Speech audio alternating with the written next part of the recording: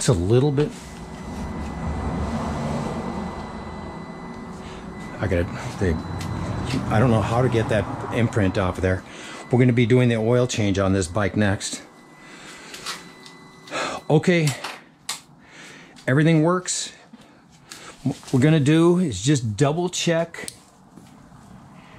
And then for some reason, I couldn't push these plugs in. They're supposed to be plug and play, but you can see I can't push it in far enough for the clasp gets it. And dude, I pushed on it very hard and I don't want to fuck with it anymore, so we'll just leave it there. You can see that the shrink tubing covers the metal conductive part completely, so we will shrink that side here right shortly. And let's see here, on this side it's the same way, so we're looking good. So we're just going to start with this side over here. This shrink tubing is custom made for this shit.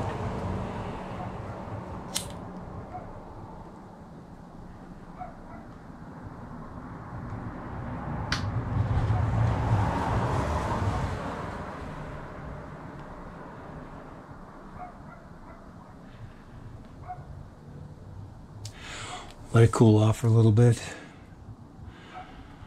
You don't want to melt the wire, you know, the plastic coating on the wire either. So that's pretty good. When you can see the rails on the connectors, that means that shrink tubing shrunk all the way around it. This side I like it, but we'll hit it one more time.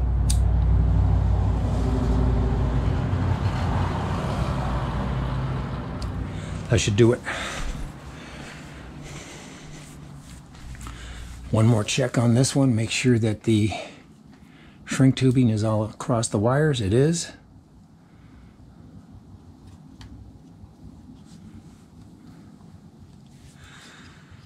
Let's check one more time. We don't want to have any metal. Looks good. I was gonna go get a heat gun, but like I said, man, I wouldn't keep it because those are something that you don't use very often. I might use one of those once a year, if that.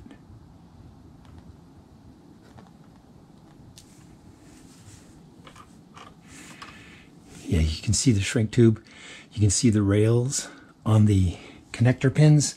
That means it's sucked right up against it. I can live with that. Now it's just a question of tightening everything up. The plate is loose. You loosen up your foot pegs completely. I'm going to tighten these back up completely.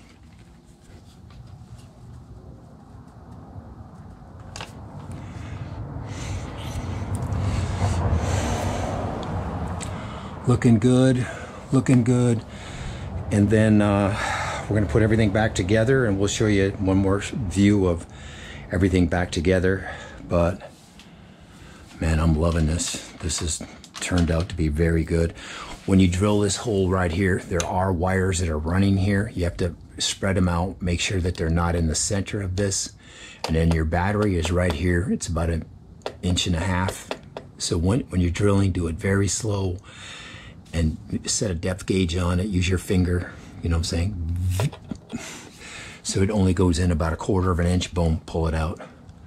But anyways, it's very nice to get this done, guys. This is so sweet. And now we do the oil from here, so.